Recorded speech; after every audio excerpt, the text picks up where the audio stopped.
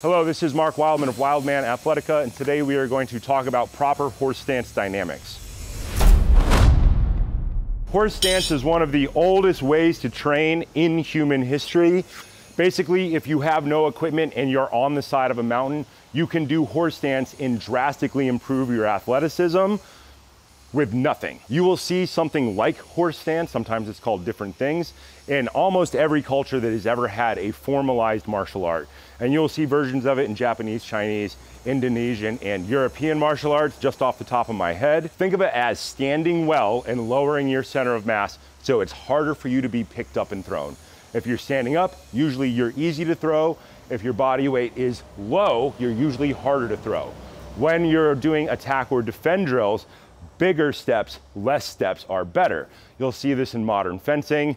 Big steps are better. That is true in almost every martial art. We're going to demonstrate and talk about a classic Kung Fu lift. If you have nothing, then you put your feet 2 shoulder widths apart. Feet underneath your shoulders, go out, go out, go out. Feet point generally straight ahead. Tuck your tailbone underneath, draw your abs in. Sit all the way down, your spine remains vertical. Something that you will see done wrong is you will see people duck their tail out. You will see a curve in their spine. Their glutes are not on and their abs are not on, or roundness in the front of the body. Tuck the tailbone underneath, sit down lower, verticalize the spine. If you want to know if you're doing it right, add weight to the equation. Step up to your weight, feet go out 2 shoulder widths apart, get close to your weight. Verticalize your spine as much as possible, get down. If your tailbone is back, you will not be able to do this lift. Get close, make your spine vertical, stand all the way up. Get down, drive your knees out, heels flat on the ground, stand all the way up. Straight legs at the top, tailbone tucked, squeeze your glutes. At the bottom, your tailbone stays tucked.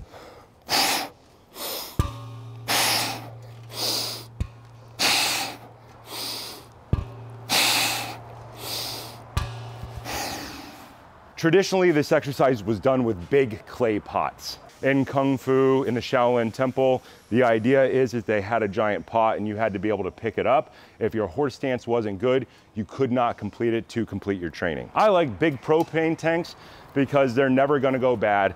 And when you fill them up, they get really heavy. You can also do this exercise with a trash can and add sand to it every day. So you can start with just a trash can, which is light, and you could add a cup of sand to it every day until the trash can is full.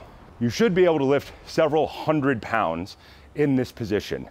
The hug is essential. It forces you to engage your core. Think of it as a super mean, super old school front squat. If you don't have something like this right now, people practice just the static position. Drive the knees out, get down low, legs parallel to the ground. If you're doing a static stance, most people will start with a 1-minute hold, but if you practice something like traditional martial arts or Kung Fu, you will hold it for 10 minutes. Something that used to happen in the Kung Fu school that I went to, which was very traditional, is they would light an incense stick and he would go get coffee down the street. And everybody in the room would stay in that position. He would go get coffee and the incense stick would burn down. And if he wasn't back yet, you still stayed there. When you're doing something like this, you can turn it back into strength training and do sets of 3 to 5, or if the weight is light or your tank is generally empty, then you can do as many sets as possible. You could do this exercise for 5 to 10 minutes non-stop as a time under tension drill. Weight is heavy, low rep. Weight is light, like this tank is, then you can do a minute to 90 seconds at a time to 5 minutes at a time. Training like this is sport specific to being human. Staying alive in martial arts are the oldest sport known to man. As time has gone on, we have lost some of that need because the world has gotten more civilized. That does not mean that these exercises should not be done. In fact, these exercises should be done more than any other exercise. If you don't have a sport, learning self-protection is your sport.